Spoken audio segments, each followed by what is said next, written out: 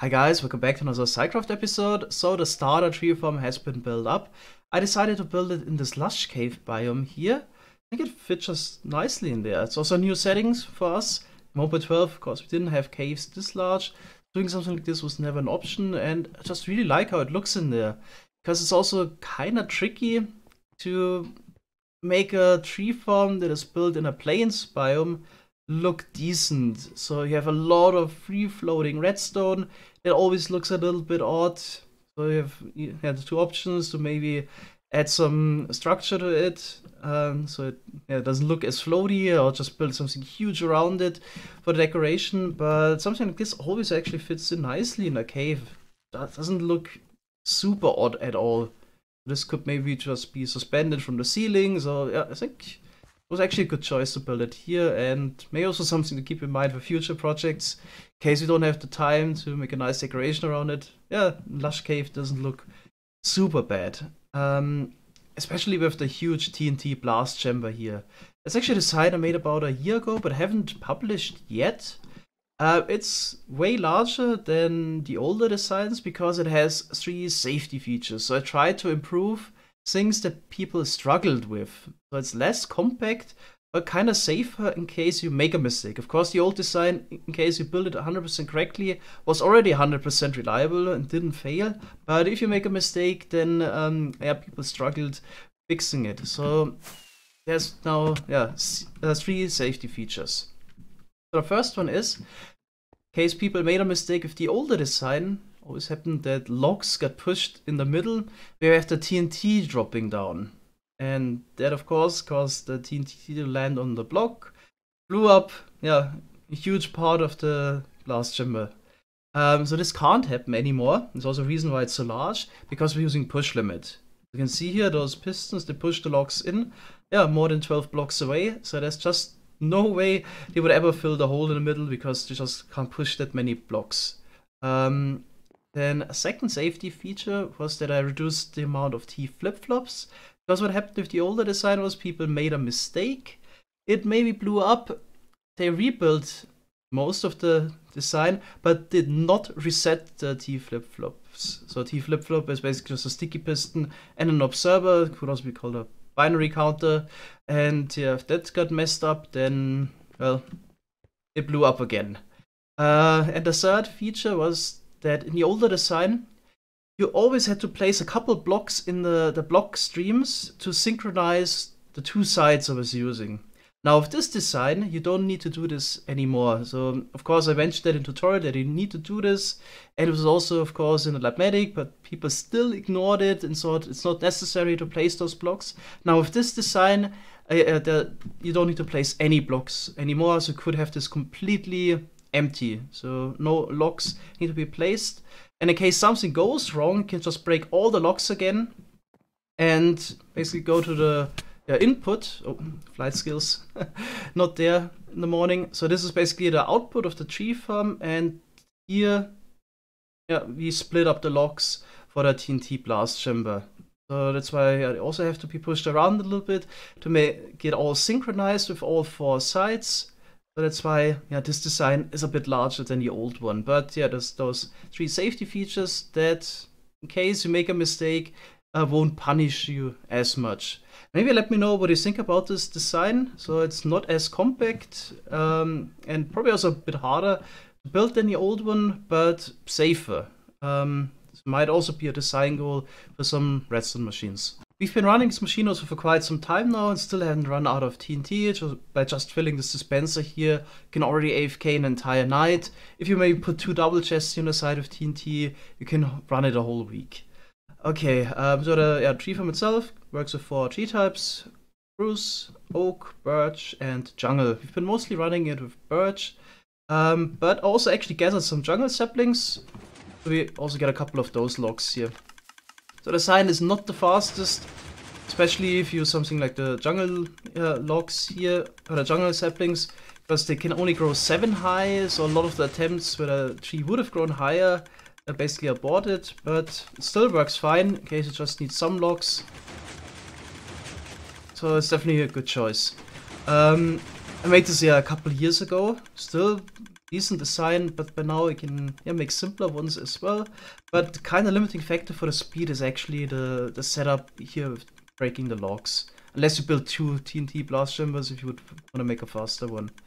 Alright, then yeah, if you use actually jungle trees, it also costs a bit more bone meal compared to design that would allow to grow higher trees, but this is actually not an issue at all because, let's turn this off again, there's also now a bone meal supply. That's something we added afterwards as well. Unfortunately don't have a time lapse, but there is now a moss farm on the side that produces 30,000 bone meal power. This one here. You can easily turn this on here. Probably know this design. I published it on YouTube already. Doc M was also using it on the Hermitcraft server. Made it actually pretty large. It's a bit oversized just for the tree farm. 1 or 2 of those modules would have been enough for the tree farm, but we also made it in case we need to bring bone meal somewhere else. So I'm sure you know how this works by now. It's widely used. Got a dispenser here, bone mealing.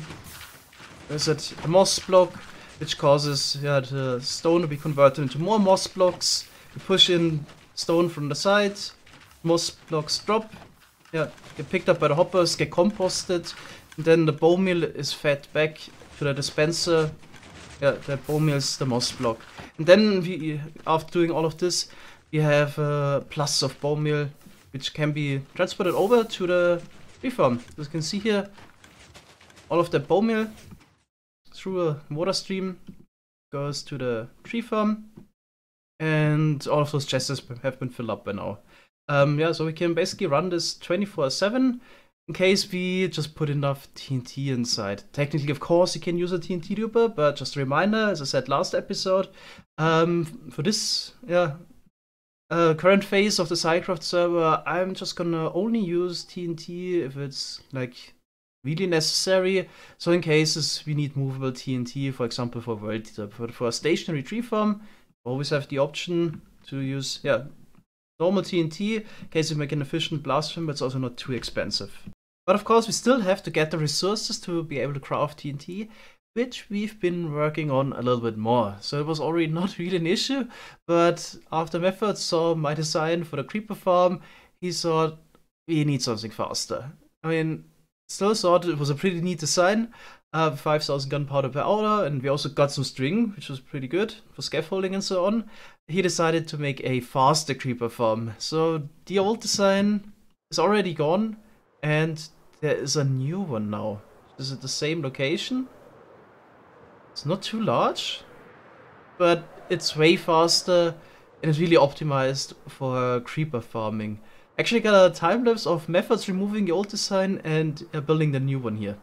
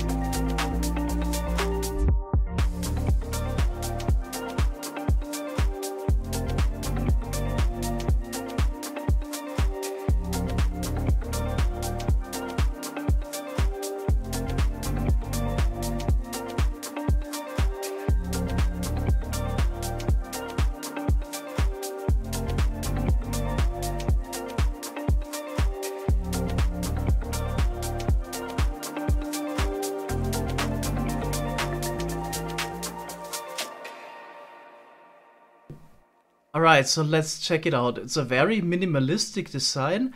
It uses a 0 redstone, but it's still super fast. Okay, so you already can see the creepers flashing. Those of course built very low in the perimeter, so we get higher spawning rates, but it would of course be even faster if you decided to remove some bedrock and build it even lower, but already in this state it's pretty decent. Okay, so let's have a look inside. Yeah, you won't see the creepers for too long. Some might already be able to guess how this works.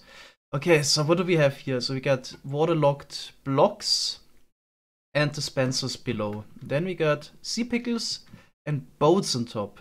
So what's happening here is, as soon as a creeper spawns, it intersects with the hitbox of the boat here, and yeah, gets sucked in the boat. You probably know this behavior. And then the boat is actually drowning, and all the passengers of the boat are ejected out of the boat immediately again, inside of the portals. So those creepers have basically a lifetime of, I think it's either 2 game ticks or 1. I think they spawn, the next tick they're in a boat, and 1 tick later they're already in the nether portal. So yeah, definitely super simple design. We used the waterlogged blocks here basically just to spawn in the boats correctly at this precise position. So if you would place the boats, there's always this little, yeah, unless you super correctly align yourself, they're always a little bit off-centered. But that's why we use the dispensers here to place them in the waterlogged blocks, so that is possible. Then they go up here. And this, the stair block that is also waterlogged, is basically, yeah, the block that causes the boat to, well, methodzz always says drown, not sure if that's the right word. But yeah, you might notice behavior as well if the boat is basically underwater. Then all the passengers basically are ejected. The boats are underwater. Not sure if drowning is the right word, methodzz always uses that. Okay, then of course, yeah, where do the creepers go? We also need to check out the nether side. So check this out. This is really impressive for that small of a farm that doesn't require any redstone. So this is already 180,000 gunpowder per hour. And it's still a quite simplistic design, which could also still be made faster. So we're just using a boat here to push the creepers out. That's enough, and well, it's more than enough gunpowder. There's also some unloading we have here. Of course, with the new hopper minecarts, things are really easy now. You can just push the minecart in there. Water streams in the nether, it becomes even easier. Then you have this huge gunpowder storage. Actually, I'm not sure how long this has been running, but I could imagine that all of them are already filled. There's still a bit of space available. So yeah. And as I said, this farm can be made larger, of course, so there was only a small footprint, and yeah, made faster if you just build it lower, if you do some bedrock removal. So this actually, if you would scale it up, would be faster than the 1.12 creeper farm we had, which you spent an eternity building on. I'm sure remember the design.